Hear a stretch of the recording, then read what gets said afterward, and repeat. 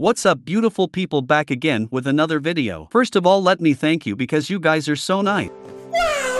Also, you are so bad because only 1.4% of you only subscribe.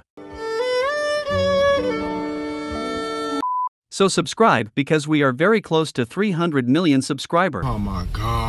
So a lot of you guys asking me how the heck your game runs extremely smooth. So today's video I am going to tell you the secret way to run PUBG Mobile smooth with stable FPS. First of all, download this file and follow me carefully. Only run those files that I am running, and after that I will explain you what it does. Make sure all you follow all steps, and after that you need to restart the PC to apply the settings. So let me tell you what it does. If you see in the task manager, the Gameloop have the secret services called render frame. It's handle all the rendering work of Gameloop. Because it is not optimized properly, you feel lag and stutter in game. But now, as you can see with the help of these files, the render services priority is set to high automatically every time you play the game. Maybe this will reset you old setting of Gameloop you need to do all again, and now hopefully your FPS are stable and now you can get good experience of PUBG.